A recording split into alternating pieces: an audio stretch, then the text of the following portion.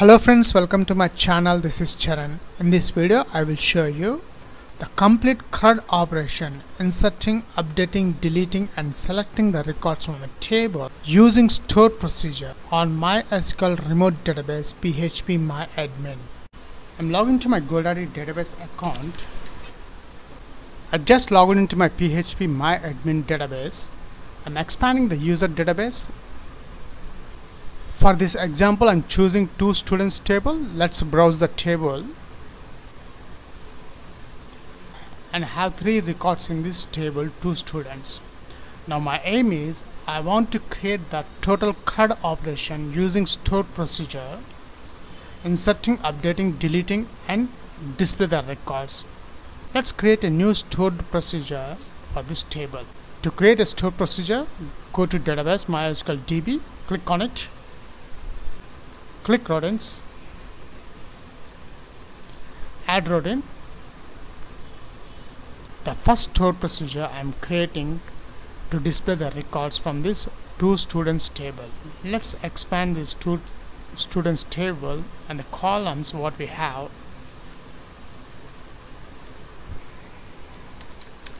CRUD display is the stored procedure name. And I am not adding any parameters for this stored procedure. I am dropping this parameter. In the definition, the SQL query is select star from two students. Definer is nothing but a username of our database, which is 4321. I am creating the stored procedure. Let's go.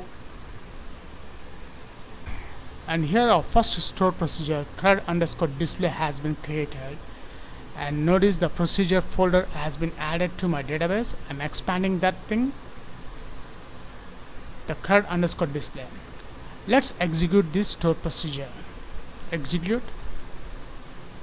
and these are the records from the two students table, student ID and first name. So now I'm creating the second stored procedure to insert the records into this two students table using stored procedure. For that, let's create a new stored procedure. Click add routine. The stored procedure name is CRUD underscore insert. Here I need to add the parameters. In this table, student ID is the auto-generate column, so I don't require to mention in this parameter, but I need to mention the first name. Parameter is first name. The data type is varchar. The length I'm giving 100. The definition here is a SQL query, which is insert into two students first name values. The variable is the first name. Let's copy this and paste here. The definer, my user ID. Go, and the second procedure has been created, CRUD underscore insert. And notice here the CRUD underscore insert is newly created, is added to the procedures folder. Let's execute. The first name I'm giving my name Charan. Go. Your SQL query has been executed successfully. Let's check in the table. The inserted record is added to my two students table or not. Execute. Notice here the first name, the newly recorded Charan, has been added to my two students table. Let's create a new stored procedure. Add routine.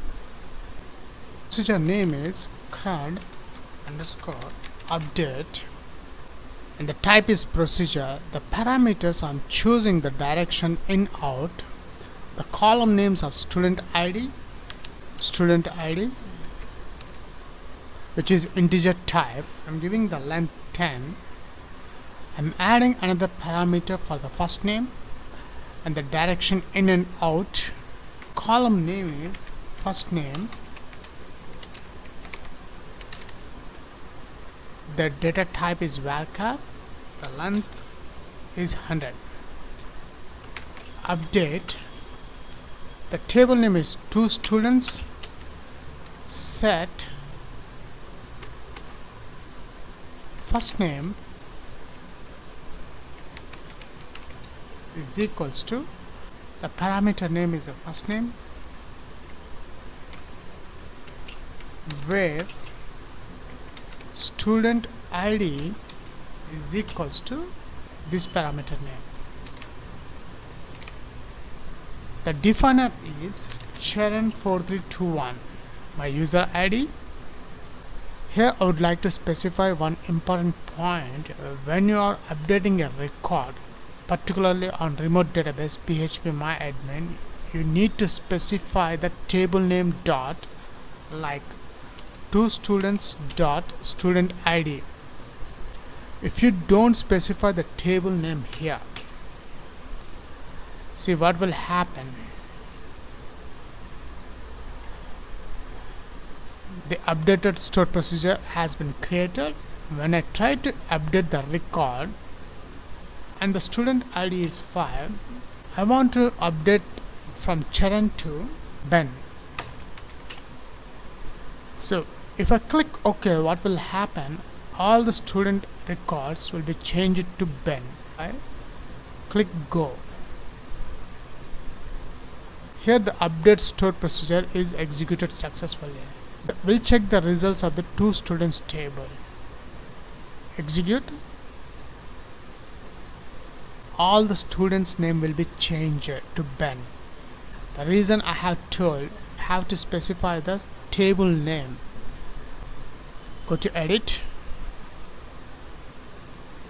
In here, the table name is 2 students dot student ID. Click Go. I'm executing update.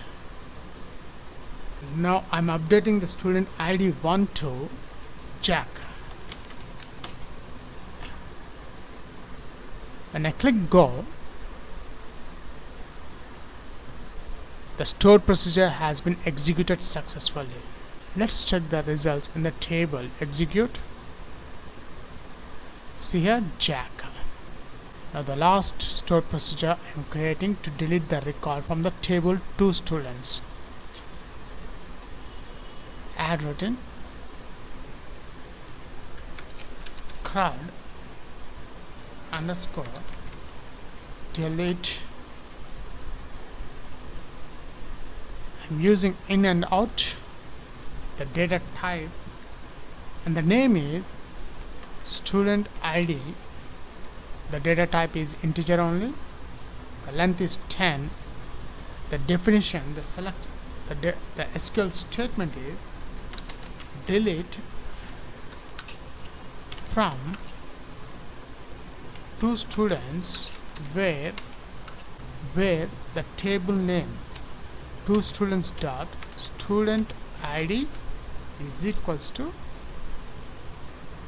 this parameter name, my user ID. Go. Now I'm executing this stored procedure. Execute. I want to delete the student ID 5. Go. And here the stored procedure executed successfully. Let's browse the table. Execute. And notice here the student ID 5 has been deleted from this table 2 students. And here also one important point.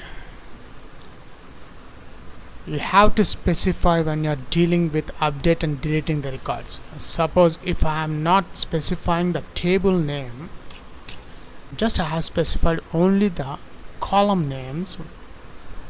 Go. When you try to execute the record, any record, now we have 1, 2, 3 student IDs. Suppose the second student ID I want to delete. Click Go. It's showing one row affected by the last statement inside the procedure. But when you browse a table, all the records will be deleted. The reason we have not specified the table name. See here, the MySQL returned empty results, 0 rows. All the records has been deleted from this two students table. Let's browse from here also. See, so once again I'm specifying, make sure when you are updating and deleting the records, mention the table name. That's it. If you like this video, please leave your valuable comment, share this video, and please subscribe my channel. Catch you on my upcoming videos.